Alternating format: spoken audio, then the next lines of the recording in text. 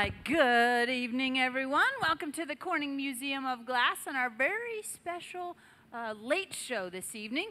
Hopefully you're also joining us online. We've got people from all over the world tuning in for this very special program.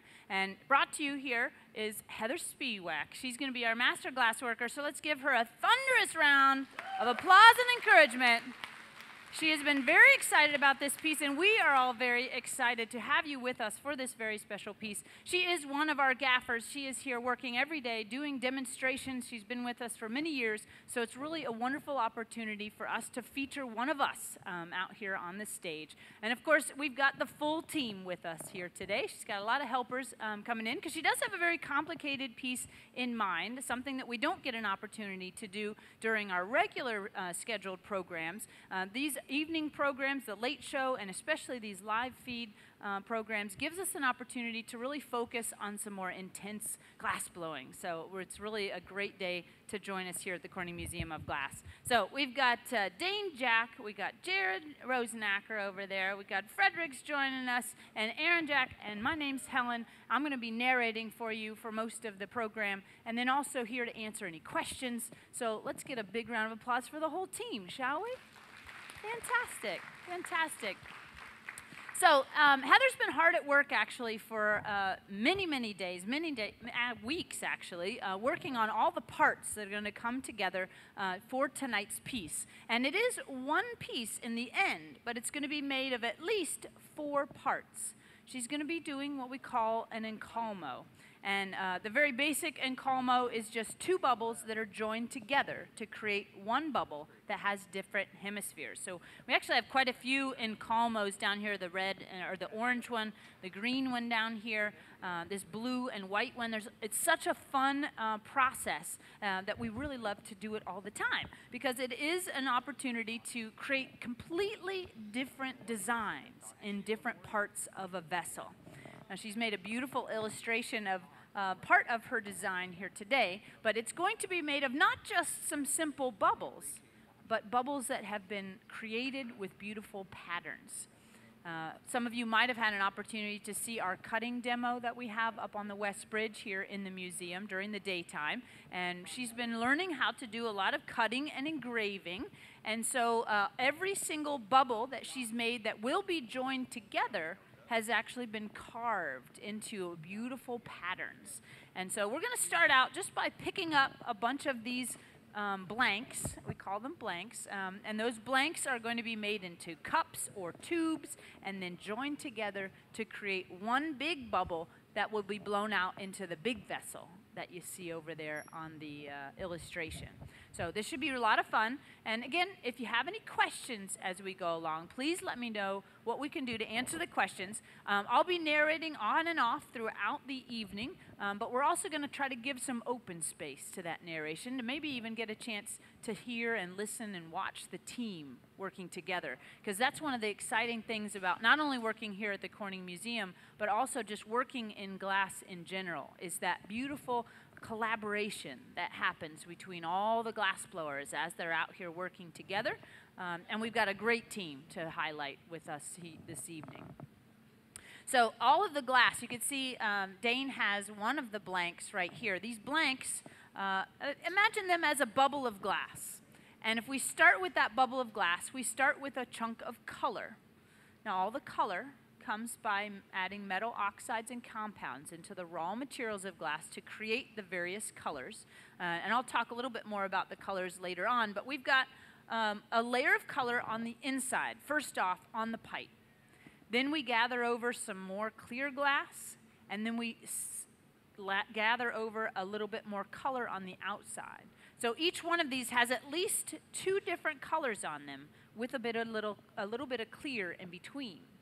That way, if the color's on the very outside, when you carve into it, you're actually taking away some of that color and leaving a space, because the clear underneath it leaves a gap, and then you can see through that like a little window into the color below. So it's very similar to these vessels that you see here, carving into the surface, and you can reveal the inside color once it's been blown back out. So each one of these, I don't know what all colors she has. It's like a whole rainbow of colors. I'm sure it's going to be beautiful. So she's got all these different blanks carved up and ready for that internal and that external layer, and they all just have to be joined together. So to help pick up that blank, she starts out with a little bit of clear glass on the hollow stainless steel blowpipe. Even though we have a blank already made, we need to be able to blow through it again. So she made kind of it's like a glass donut on the end of that pipe. We call that a collar. And so by having that little collar, she's able to attach that bit of glass to it and then have the hole, the pipe, already still open so she can get it hot enough and start to inflate that blank. We're going to have some really great camera work here tonight as well. So you really want to pay close attention to not only the live action, but some of the close-up shots that we'll get in our cameras, because they're going to show you some of that beautiful detail that's kind of hard to see from far away. But you can see all that beautiful carving on the surface and that collar on the tip, and it's just going to take a little time to melt all these in. You can't make it too hot too quick. You can't make it too cold too quick. If glass changes temperature too rapidly, it's going to crack. And when it's in this state, you don't want to get it too hot or it'll just melt all of those beautiful textures out. So it's going to be a delicate balance of trying to make sure that she can get it what we call fire polished, getting everything nice and soft without really melting out all of that texture. But we've got 2 blanks. We're just going to have 4 total. And right now they're sitting in an oven over here on the far end of the stage, little black box. We got another one over here with some spares, just in case. We've got backup plans if necessary. So she's got a couple blanks in there, a couple blanks in our original oven, and those are basically glass babysitters. And so the glass has been created, cooled down, carved, and then put back in that oven and brought up really slowly. She loaded all in there last night, actually, to make sure that it would be all ready and go nice and slow. And now it's sitting at around 1,000 degrees Fahrenheit. It's a safe temperature for glass. It's not going to get too hot and start to change shape, but it's not going to end up cracking. And so it's all sitting into that oven, waiting for it to be used.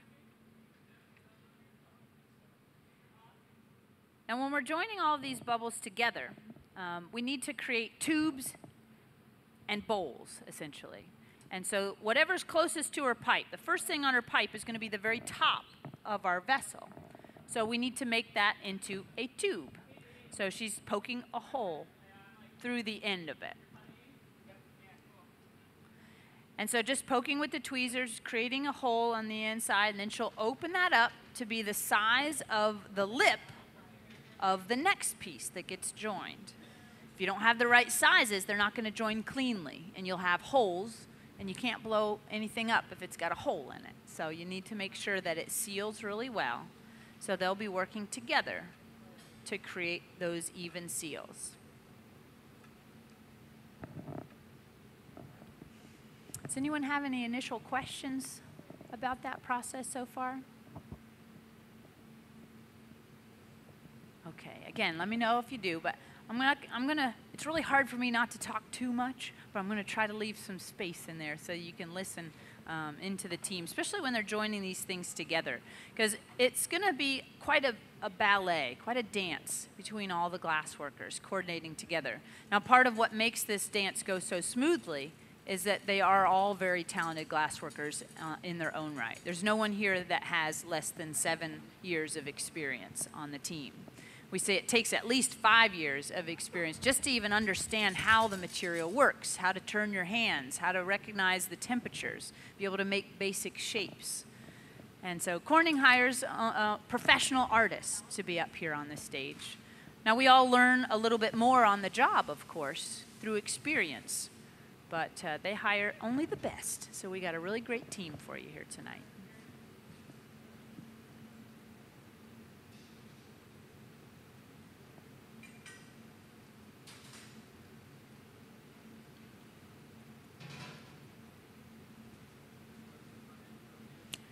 Now, instead of just eyeballing, she's getting down to using calipers. This is really helpful in making sure everything's just the right size to get that joint nice and clean between the 2 components.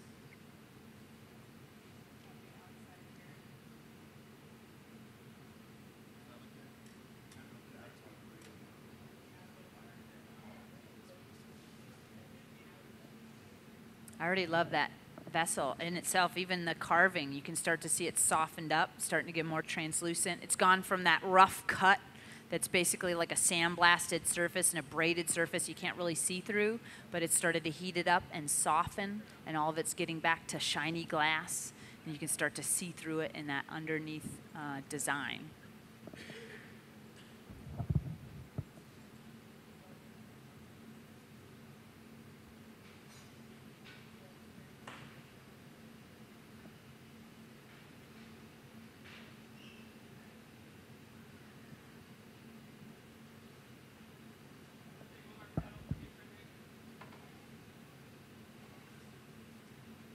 And we're just using a wood paddle to make sure that it's nice and flat. You also want to make sure that these lips are not too thin. They want to join together, and she wants to blow this out more once the whole thing is joined together. And so you want to make sure that you're not joining really delicate parts. You're joining more solid bits of glass. That way that they have a nice clean seal and a little bit of structure to be able to really push and pull and inflate on this vessel to make it work.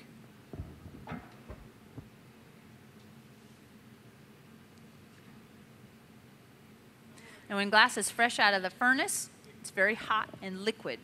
But it would be very difficult to try to join two liquid pieces together exacting. So when we go to do this joint combining of the two bubbles, you'll notice that it's mostly just the lips that will be glowing, the edges of those bubbles that will be glowing. That way those two are hot and they stick together. It's really up to Dane to stay nice and calm, get just the right temperature. If he starts spinning really fast, he'd actually start moving that away from center. It'd start opening up like a plate or a platter and change the dimensions which have been set in that piece.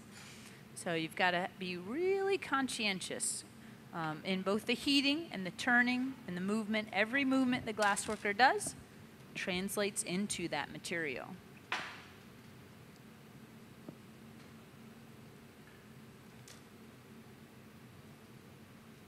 We'll have all sorts of social media posts of this piece tomorrow. Let me come out there and listen so I can get your question.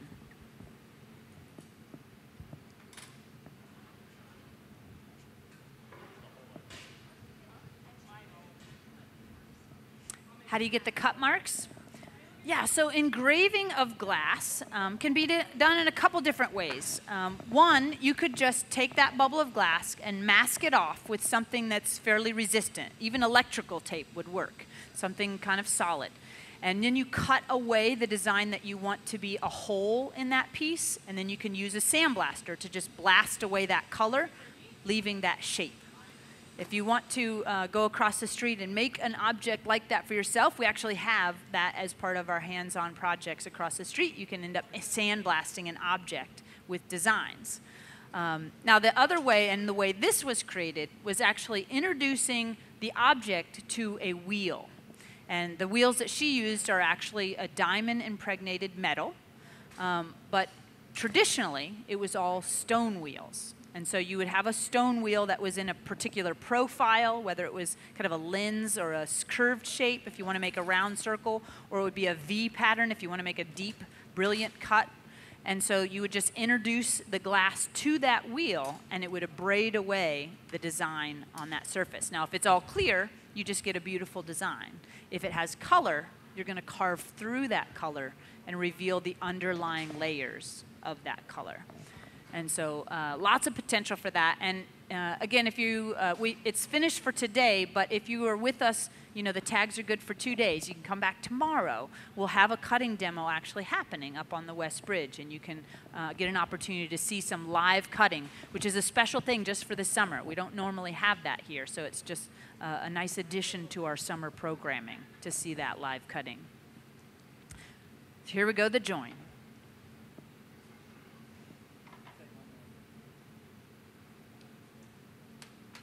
Oh, they faked me out. It was just a price check. Just making sure that the two were the right size. And then they'll go for their final heat. So it's always good to have, double check it, make sure that it is the right size before you go to commit, and make sure then you have the temperatures that you need to join them together. You can see she's really just working with the torch to heat the very lip of that piece, making sure that the two areas that will join are hot, but nothing else is that hot to move and misshape.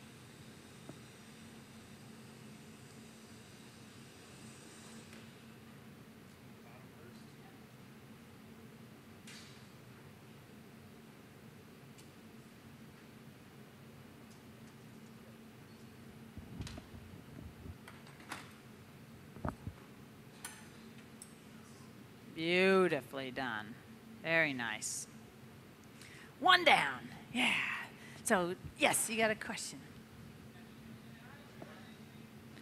Do you ever get burned? Is that the question?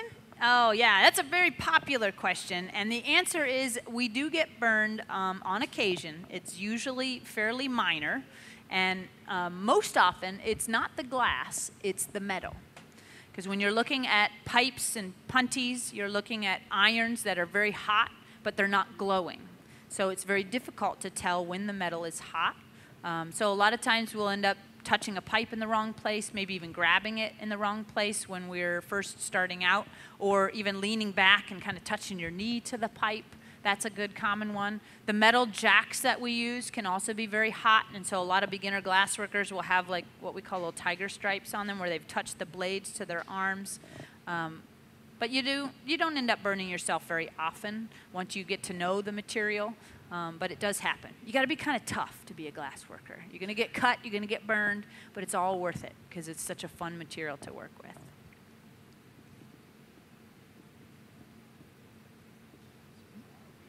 All right, so you can see we've got a beautiful joint between those two. So she's going to take a little time to really get those hot, really meld them together, marry them together cleanly before we can start to add our next bubble onto the end.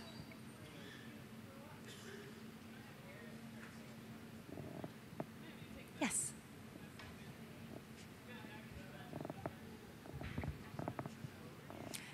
Yeah, so those bubbles were at room temperature yesterday.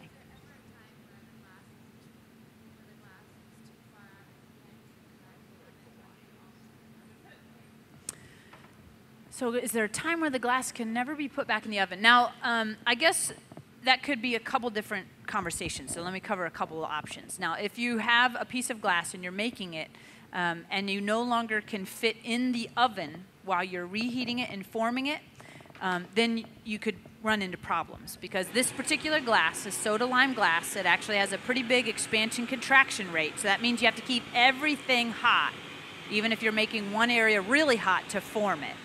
And so you'll see as we're working, she'll be going in and out of that secondary furnace quite often. Not always to make it molten, but just to maintain a minimum temperature. So yeah, if we make like this, a big platter like this, and we get it to the point where we finish it off and we spin it and it makes it into a huge platter and there's no way to reheat it, then we better put it away really quickly into the annealing oven. And if you can fit it into the annealing oven, then it can cool down really slowly under controlled conditions and survive. But if for some reason you outsized your furnace or your reheating chamber or your annealer, then that piece would most likely be lost because you can't, you have to cool it down really slowly. Now, if you're making a piece that is a component, and this is what she's done, she's made 4 components, you can heat and cool those kind of as many times as you need to. But every time you bring it up or every time you bring it down, it's a risky game. Because if it goes too quickly, or if something happens to the oven and it shuts itself off or something, if it's in those critical ranges where the glass will crack, there's nothing you can do to repair that crack once it's happened. So the risk factor goes up, I guess. But if she wanted to make a series of these that had 17 connections, she could make them throughout a whole month or a whole year and collect little pieces. Or if I wanted to make a flower that had 1,000 petals on it, I could spend weeks making all those petals and then warm them all up together and then start pulling them out and reattaching them to a sculpture or an object and kind of build from there. So absolutely, it's a great way of working actually, especially if it's very complicated. And you can see this oven right here, this odd shaped one here. is what we call a garage. And like your garage is at home, it's meant to just forget about things, right? You just pack it full of stuff and you forget all about it. So this is actually got a hot side near the flame, and then a slightly colder side. It's only a few degrees different, but it's a stable and a little bit warmer. So we can load things into there, and it'll keep them safe, warm, and happy as we're working. And then when we go to pull it back out, we'll put it on the hot side and then bring it back in and introduce it to that project. So if we don't want to bring it all the way down to room temperature, we can also just store them temporarily in a hot oven and then join them together even on the same day. Yeah, good questions.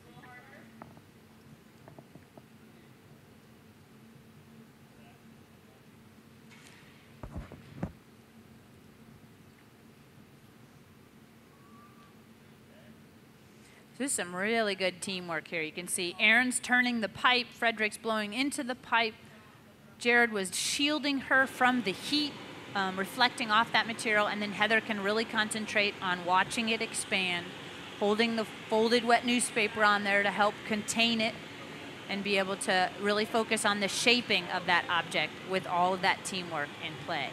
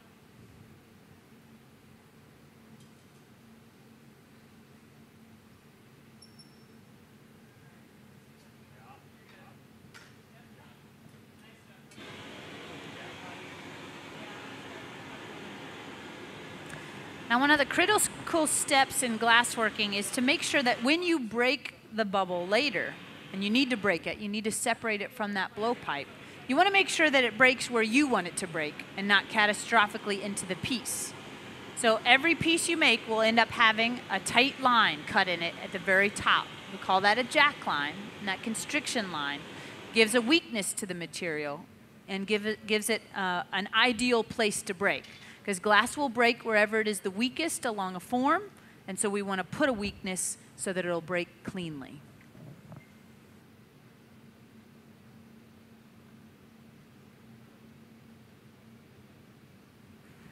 All right, so I got a question from online here, and I'll give a shout out to all our online friends. We have almost 200 people watching you, Heather. Woo! Yeah. Ooh, Miss Catherine Ayers is also tuning in, one of our other gaffers here. So the question online was, how quickly does the glass cool down when you're working with it? Well, there's a lot of factors that go into how hot the glass is and how quickly it cools down. I think the two biggest factors would be how hot it is when it started and how thick or thin it is then while you're working it. Because, of course, thin glass will lose its temperature very quickly. Thick glass has more thermal mass. It'll hold its temperature longer.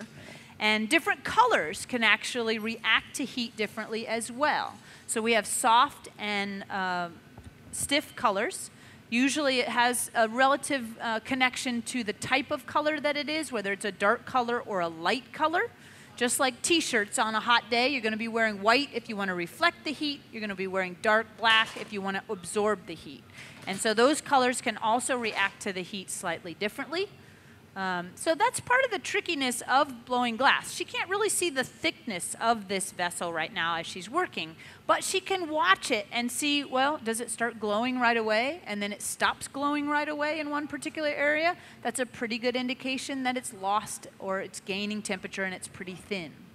If it seems to take longer to get that glow and it holds that glow for longer, chances are it's pretty thick.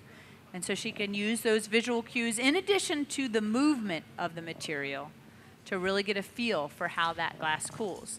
But for our glass, it's molten in the furnace at around 2,100 degrees Fahrenheit on a daily basis. We keep that going all the time. And that's about the consistency of honey. But when it gets closer to about 1,000 degrees, it's not really going to move anymore. It's pretty stiff. Still seems pretty hot, but that's almost scary cold for glass blowers. It's never going to move once it's there. It takes upwards of 1,100 or 1,300 just to even barely get it trying to move, usually using some sort of force like tools or inflation. Good question. So keep those questions coming online. We're happy to answer them as well. Send some good comments and positive feedback for Heather as well.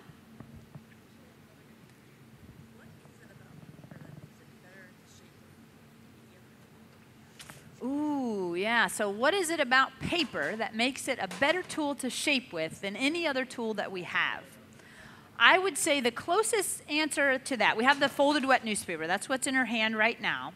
And it's folded up, and then it's burned in. Obviously, the surface is a bit of a carbon layer. And then it's actually soaked in water. So it has a small amount of steam that forms between that tool and the glass that keeps it from sticking. And I think what makes it the favorite tool for most glass workers is that it's the closest you can come to touching the glass with your bare hands. We never touch the glass with our bare hands. That's a really quick way to get it burned. But you want to, as a maker, get in there and really touch the material. And so then beauty of that newspaper is that it can be infinitely flexible, just like your hands. So if you fold your hand together, or if you leave it wide open, you can push with your thumb, you can curl in with your finger, you can even pinch between two fingers and get an indent in your vessel. And so it's a very direct contact with the material and a very versatile way of adjusting that shape, cooling that glass when you touch it, and helping contain it when you're trying to blow something out. You could push with it and it'll blow out other places, or you can kind of just guide it along with that paper. Yeah, good question.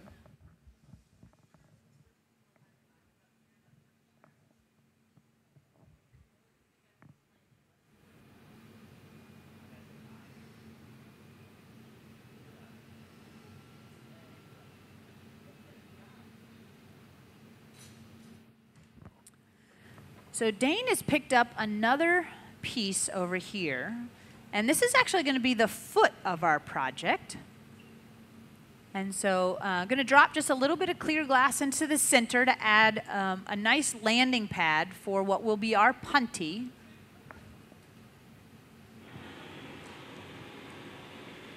This will just thicken up the material, give it a nice place. I can see that there's a layer of color pretty much on the inside as well. So we don't want anything that's going to break away that color. So by coating it with just a little bit of clear glass, it'll help protect that layer of color that she has on the inside. But right now, Heather's just maintaining temperatures. She's already got it blown out. Kind of looks like a beautiful Easter egg right now. I love it. And then we're going to marry these two together, not lip to lip like the other encalmos. This is actually going to be the foot of the vessel. So just attaching that together, maybe with a little glass, maybe with the torch. I'm not sure which approach she will take to join these together.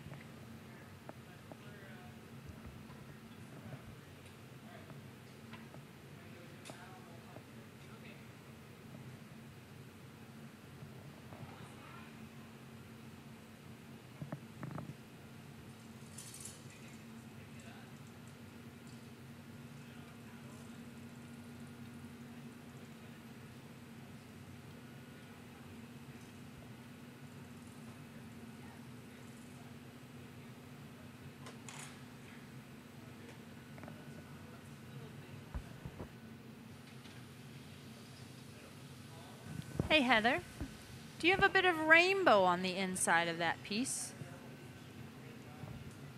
Hey, Heather.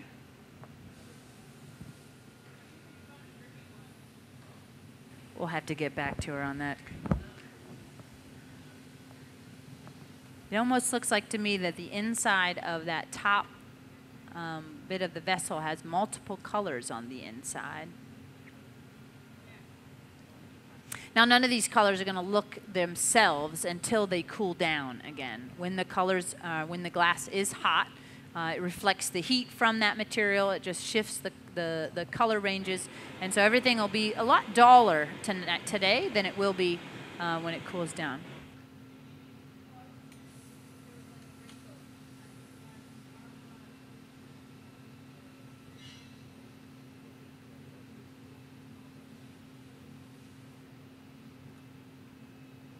Yeah, she said it is a bit of a rainbow, yellow, gold, green, blue.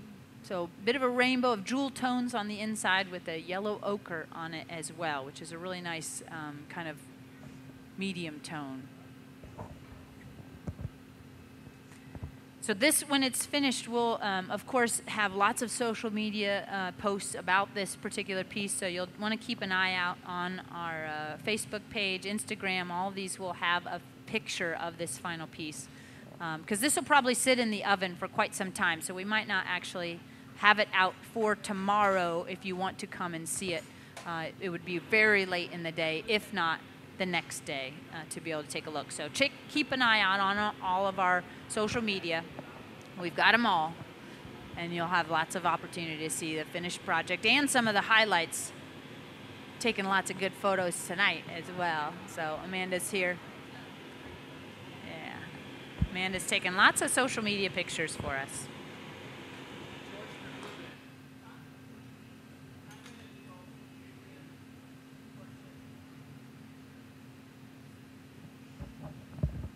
To anyone who might have joined us a little late, we've got Heather Spiewak here making this beautiful Encalmo engraved vessel here for us tonight.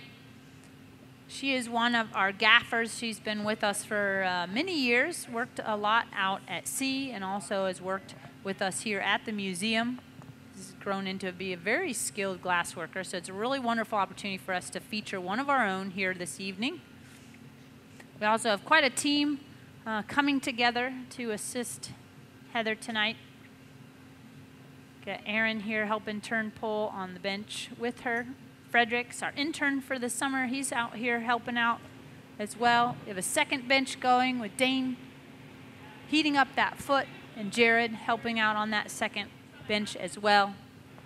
My name's Helen. If you got any questions, lots of questions. All right, what can I answer?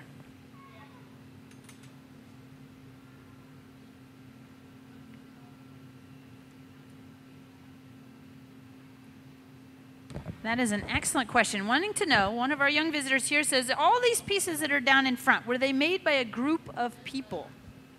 Now, we do have some very simple pieces, and we do have some very complicated pieces, but every single one of those was made with at least 2 people. So we have our teams that come for our regular shows and things, and some of the smaller pieces were all made during our regular programming, and that's at least 2 people and a narrator. Some of the more complicated pieces, like our bunny here, those might have taken a couple days of making parts and then maybe have 3 or 4 people working together. But generally, glassworking is a team activity. If you want to make complicated things, you definitely want a little help along that way. It makes it a lot easier and just a lot more fun, like most things in life, to bring some friends along.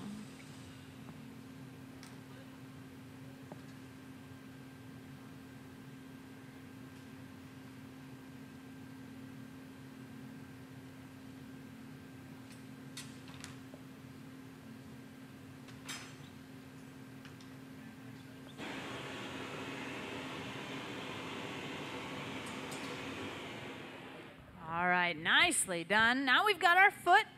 Yeah, you can give him a round of applause. It's been a while, right? We're never going to turn down positive reinforcement. Got to show the love, folks. Show the love, absolutely. So now we've got 3 out of the 4. We've got the vessel itself pretty much complete.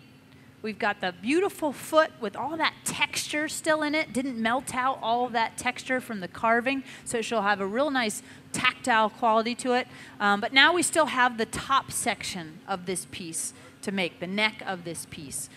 So that's going to require actually repunting this onto a whole nother puntee. That first puntee that was used just to transfer that foot was actually fairly delicate. And we wouldn't be able to support the weight of this piece and really work with it ergonomically without a slightly larger puntee. So they're just going to make sure this is lined up, make sure it's nice and secure, and then we'll transfer it off of that original blowing iron onto its final puntee to shape up the top half.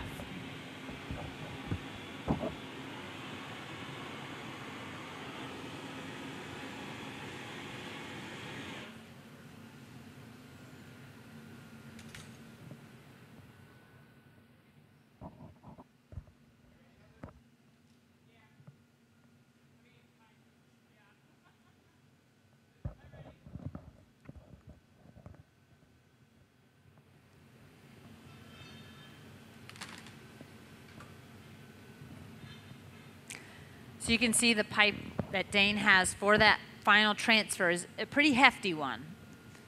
You always want to be size appropriate to whatever you're making. We spoke earlier about being able to reheat things as you're working. If you can't reheat it, you can't complete that work as you make it. You also don't want to end up putting something on a really delicate pole that would be not enough balance to be able to control it. And a slightly fatter pipe is going to be much easier to turn and manipulate on that future connection. Now Heather's doing a lot of heat maintenance here. Not only is she using that secondary reheating furnace to keep everything warm, she's also brought a torch into this situation. The torch allows her to spot heat specific areas.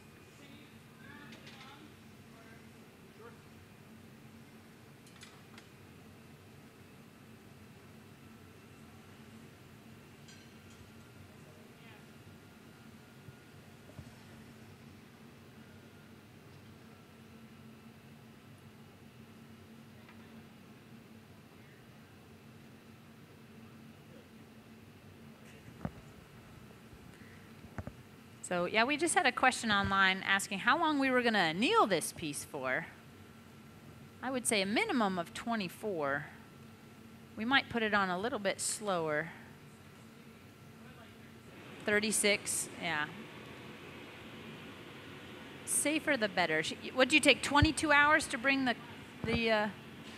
piece up? And well, with all the carving and everything that she did on all the parts, she went very, very slowly to bring it up. It's about 22 hours to bring it up to the temperature that we're picking it up in, which might be generous, but when you're working with something that had so many hours of labor into it, you just want to give it time. There's no rushing any of this stuff. And we have plenty of ovens here, so we can let it cool down over long periods of time and not take any risks and give it plenty of time to cool down.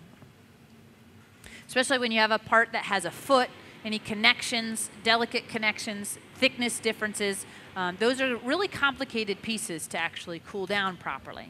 This glass cools based on its thickness, but also on the complication of the form.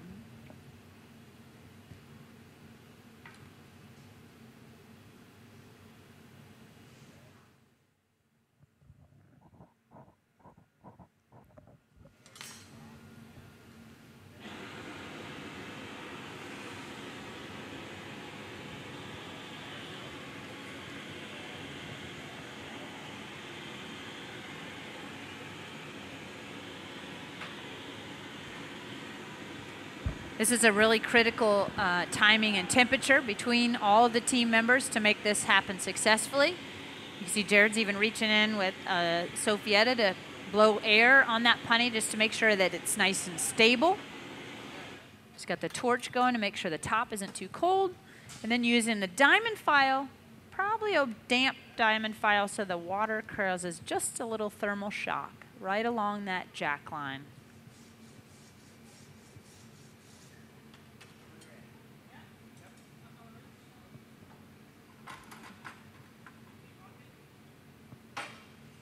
Light taps, all it took. Beautiful job. Woo! And a sigh of relief from the team, I'm sure. Successful transfer, beautifully executed. Oh, now we can see the top of that design there, Heather. Look at that gorgeous image on our screen there. Really showing all of those carved lines. So every single line that you see was painstakingly laid out and then carved away with diamond wheels all through those thick layers. Her blanks were actually very textured, very deep texture cut into those forms.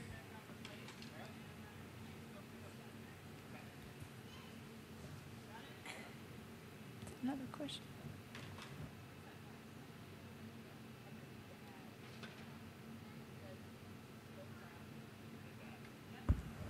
We got a comment online from Heather's father who says he's super proud of you, Heather, and so excited to be watching online.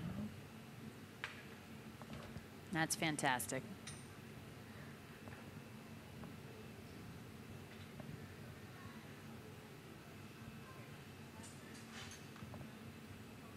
So we do have these live feeds that happen on occasion. Keep an eye out on the website. It'll tell you the next upcoming. We have visiting artists coming in very frequently throughout the summer that we do these late shows every day, but then we also do these live feeds that gives you an opportunity to watch from far and wide around the world.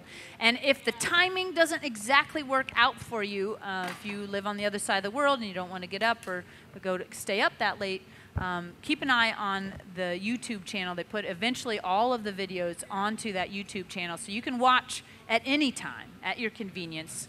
And so you could just spend the next year of your life watching glass blowing from Corning, New York, and all the fun and exciting things that have happened here, and probably never have to repeat a video. We got lots of wonderful resources.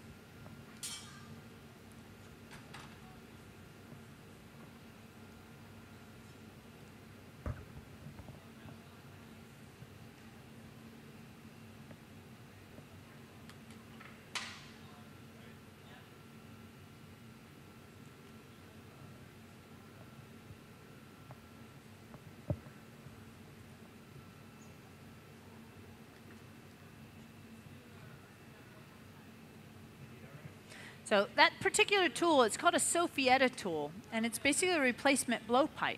You might have noticed when she sealed up the top of that hot bubble, blow air pressure into it, it grew. And so once it's been removed from that blowpipe, that's the only way to really add more pressure. And if we're making a form, anything that we can do to let the glass do what it naturally wants to do, you're going to get a better effect from that. So letting gravity elongate pieces, letting inflation make them bigger, or if you're doing something like the big platter, using centrifugal force to open it up wide without physically touching it. So all of those are really great ways of harnessing that natural tendency of the material and working with it. And that's what takes so long. I think a lot of beginners, they work with the glass too cold. They don't quite understand how to let the glass flow and work with it. And so it really shows the talent and the experience of the team and of Heather here to see everything going so smoothly, really coming together, letting the glass blow out. When you've got different colors, the colors are all moving different in the heat as well. So it's a lot of attention to detail to get it to blow out quite so perfectly as what she's been doing here today. So it looks like Dane has picked up that last component, which I imagine is the neck of our piece.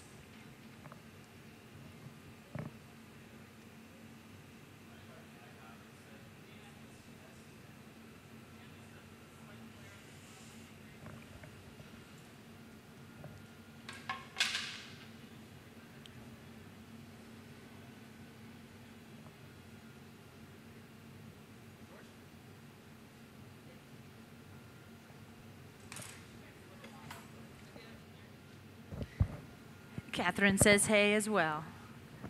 Got a lot of fans out there, Heather.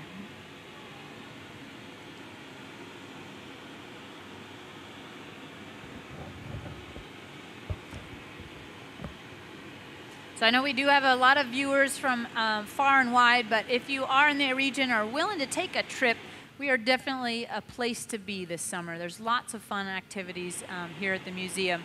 We've got a revamp of our Crystal City Gallery and really celebrating 150 years of glassmaking coming here to Corning, New York. Not only here at the museum, but we also have a glassblowing studio on a barge this summer. And so keep an eye on the website as well. You can follow us throughout the canal system of New York. We just finished our Hudson River area, and now we're actually in the canal system of New York State, traveling to many venues throughout the summer, doing demonstrations and glass blowing on that barge, which is a really fun and exciting program just happening this summer. And here we also opened the Glass of the Architects exhibit. It just opened a few days ago. It is beautiful. Definitely worth a trip in to see. And if those of you in the area, definitely come and see. If you think you've been here before, you've seen everything before, it's not true. There's always something new and exciting happening here at the Corning Museum of Glass. Definitely a great place for your family to come and visit. Even the children, lots of children's activities in our innovation stage. We have a brand new presentation, the story of the Crystal City, which also helps celebrate our existence as a glass community. It tells a little bit more about the history of Corning as that glass center. You can always make your own if you're excited by watching Heather make this beautiful project. We not only have make your own and ability to make something while you're here to visit, but we also have longer term classes and workshops. And so you can come to learn how to be a glass worker just like Heather right across the street at the studio of the Corning Museum of Glass. And I think almost everyone here is probably taking a class over there at one point, and it really is a world-renowned center for glass. Educators from all over the world come to teach and learn in that facility right here, sharing our grounds.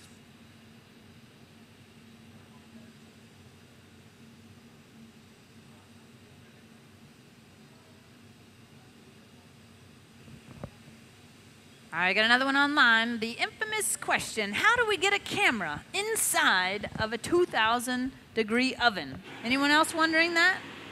Yeah, quite a few of you. I should have covered this earlier. So inside that furnace, we do not have a high-temperature camera as much as we have a high-temperature resistant piece of glass separating that camera that's located behind it. Now, our glass is going to melt at 2,000 degrees, so we don't want to end up having standard glass. So instead, it's a window of fused silica in the very back of that oven. We've got a great visual here of that connection of the neck piece, that final blank for our vessel.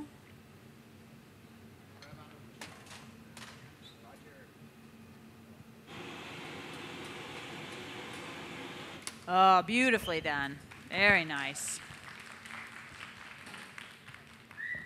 But yeah, that inside view that you're seeing, you can look right inside that oven. There's a camera located behind it, and that specialized glass that separates it is called fused silica.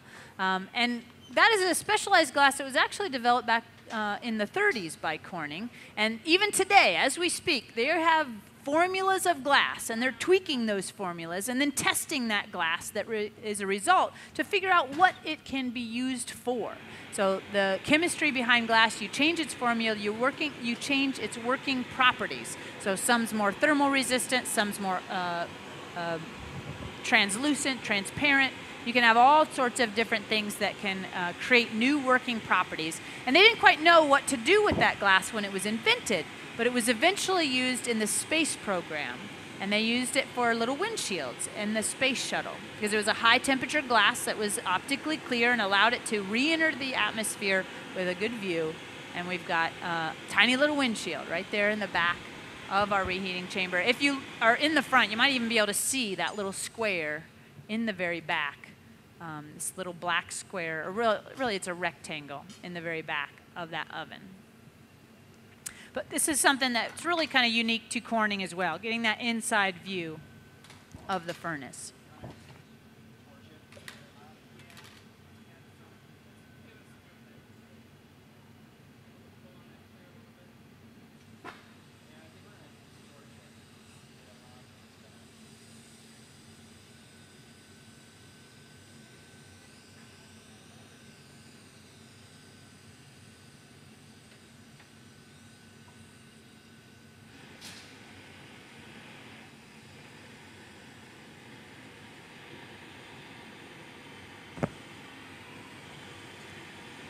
Now the top of this has a little more glass than what Heather needs, so she's going to coax this open, maybe even trim away some of that excess glass But by using the torch, she can really focus the heat only where she wants to change it and not lose all that beautiful texture that she has painstakingly carved into the top of that vessel.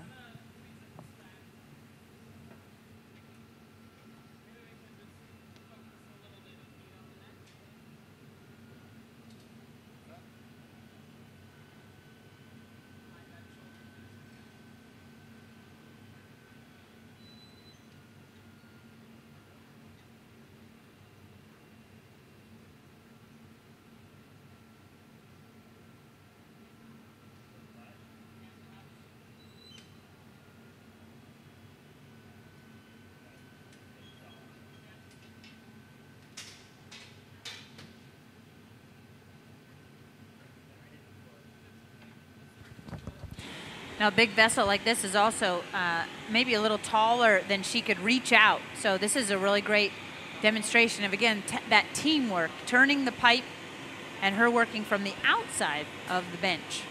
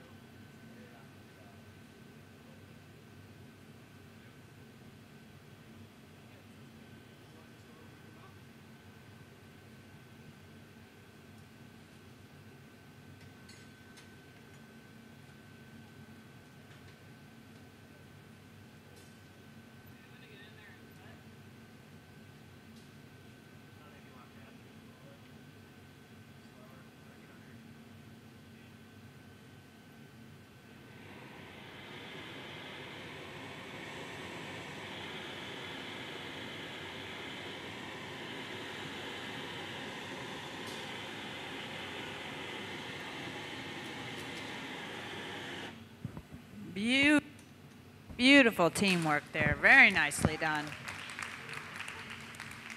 It's hard enough to try to cut the top off a vessel when you're turning the pipe, let alone having someone else turn the pipe, coordinating together, and having just the right temperature to make it happen. Even by the time that little trim hit the floor, it was cold. So she needs to cut quickly to get it to cut smoothly. Dane was shielding her thumb because we're looking at temperatures of maybe 1600 degrees or above to get that glass to be able to be cut. And so you can imagine how much reflective heat is coming onto your thumbnail as you're trying to cut through that glass with shears. And so very, very well executed by the team. Usually good assistants are, of course, good gaffers themselves, and we've got a very strong team up here tonight. We've got Aaron helping turn the pipe here. Frederick's opening and closing doors. We got Dane running back and forth all over the place, picking up new parts, putting things together. And Jared's also on that team helping out with the torches. It's a very important job, making sure everything's all maintained, the proper heat to make sure it's all successful. So it wouldn't be possible to make this piece without such a talented team. Any other questions we can answer for anyone?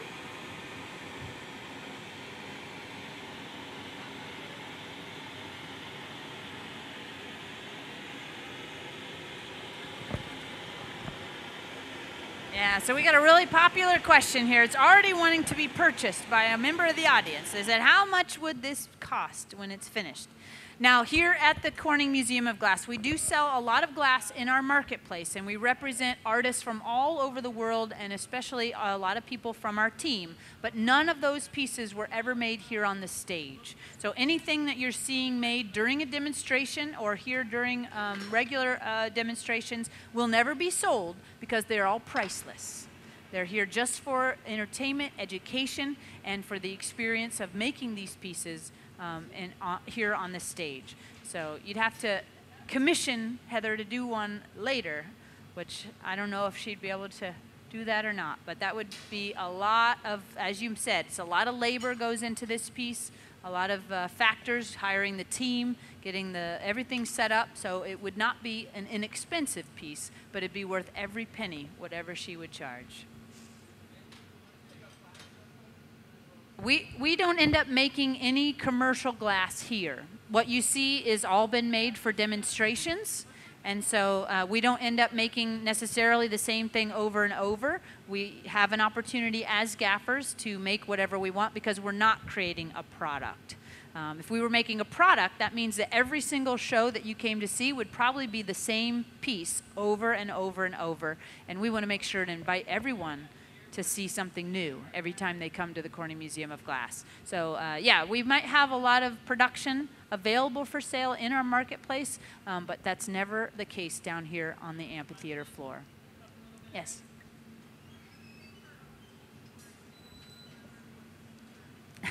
Yeah, did Heather pick her own team, or was it whoever was around that day?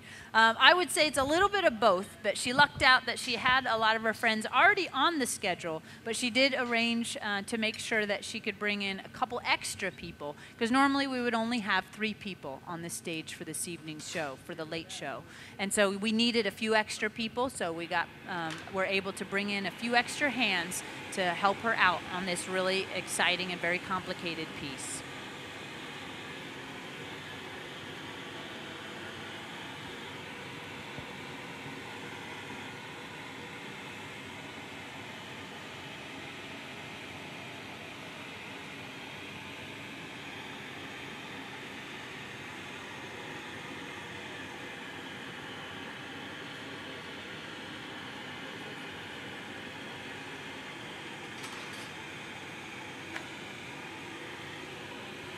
So we got a little online question about our machinery, being the reheating chamber, wondering how long does it take to get hot and to cool down.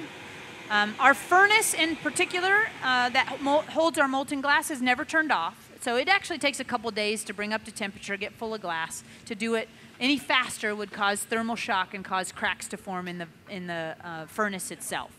The reheating chambers, however, those do get turned down every night.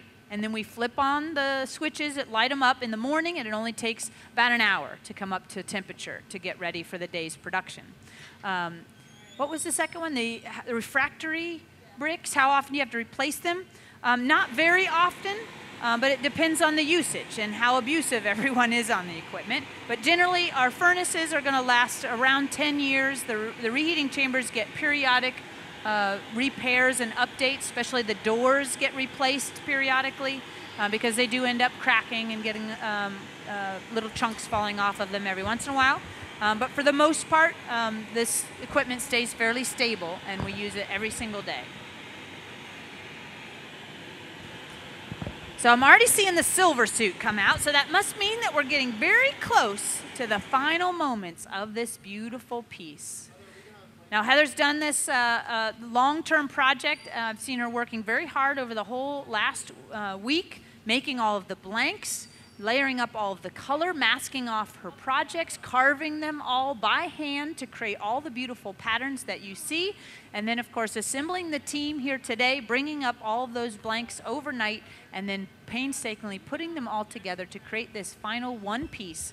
4 different bubbles joined together to create one final vessel, each one having a layer of white and then all kinds of beautiful colors layered up underneath them. So you'll definitely want to tune into that Facebook, Instagram, all the things that have pictures here, the social media, to take a final look at this piece. Probably not tomorrow. It's going to probably maybe take up to a week to get it back up on an image, but we'll definitely have it online and available for viewing. But we've got this silver suit out. Dane's all dressed up, ready to put this away. We're going to load this away in an annealing oven. And we're going into this lower one here, right?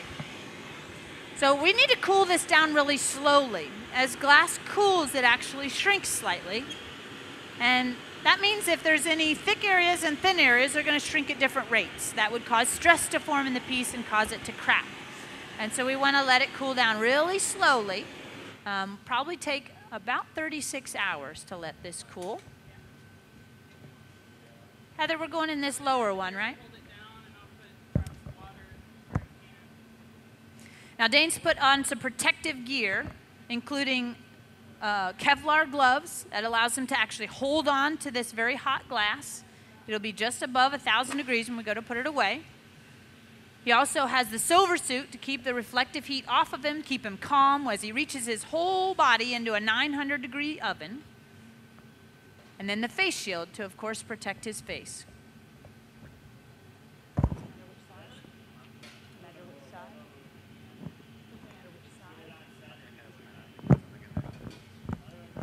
Putting a little bit of water on that connection, that punty connection, to separate it.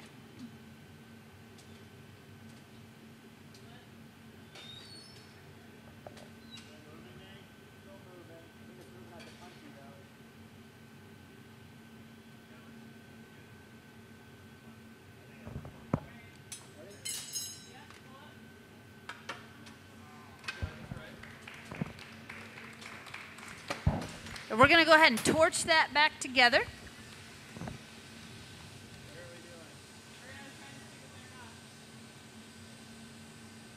Just using a little bit of concentrated heat on that torch. Remelt a little bit of glass, get it to stick back together.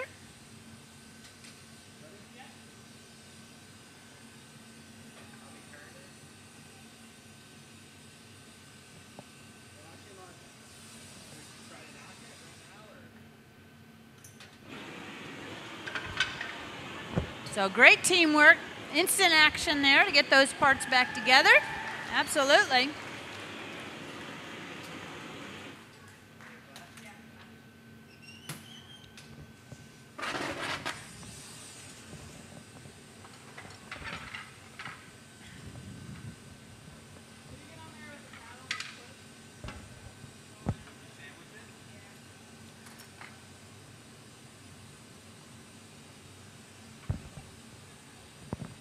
So again, this is Heather Spiewak. She is one of our gaffers here at the Corning Museum of Glass. She's worked with us for many years. It's really wonderful to get an opportunity to let her shine here tonight. This is a really beautiful vessel that she's put together in this live feed. Definitely check out online. She has a few other live feeds that she's done with the You Design It program and other things with Corning Museum of Glass. You can find all of that on the YouTube channel.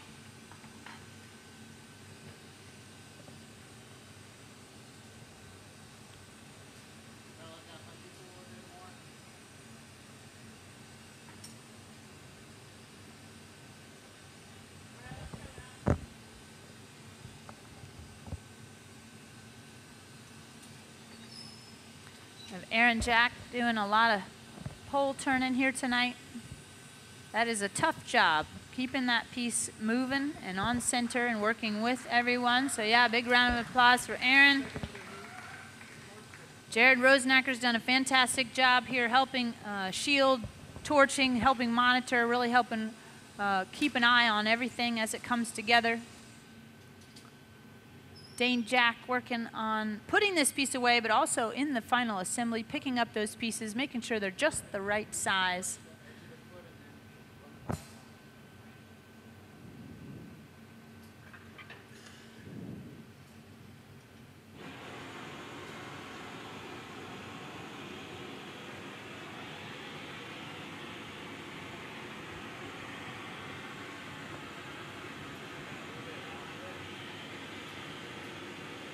It's really important to rebalance those temperatures of that piece, making sure everything's just right. You can really see those beautiful carvings all smoothed out. I love that she's left the texture on the top and the bottom. Nice contrast between the smoothness of the vessel itself. But I can't wait to see all the colors come out of this piece. Now these are wooden paddles that she's using to help shape up that glass. That's a material, it's not going to shock the material, the glass itself. Wood is a really wonderful tool we use very often here in the Hot Shop.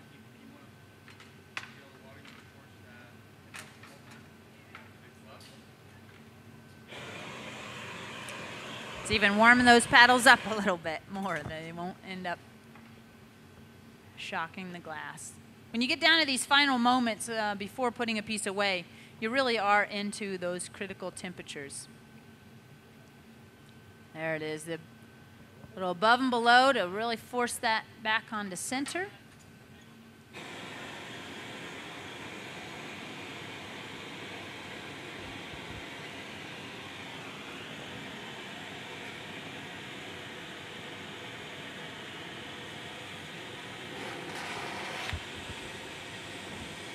And again, we do personally invite everyone online to come and visit us here at the museum.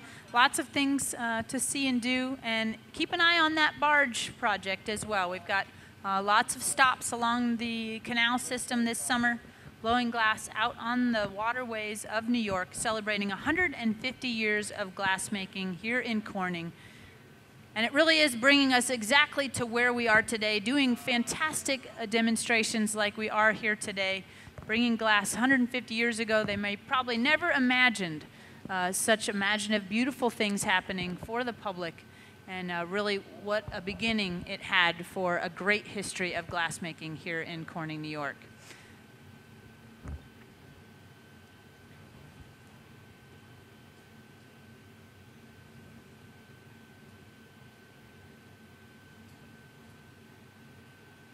You can still see it's just a little wiggly.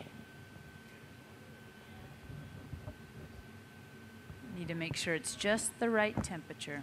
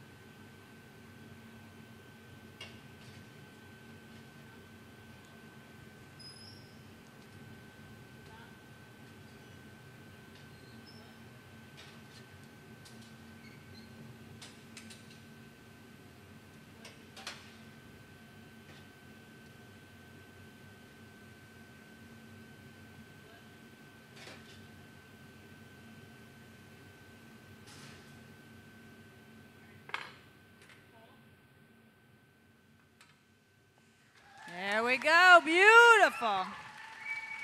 Right into our oven it goes for safekeeping. Let's give it up, Heather Spiewak, everyone. Beautiful job. Fantastic piece. What a lovely night here in the hot shop of the Corning Museum of Glass. Thanks you all for joining us online as well. And those of you here live action, we're such a privilege to have you with us here today. We hope you enjoyed your day here at the Corning Museum of Glass.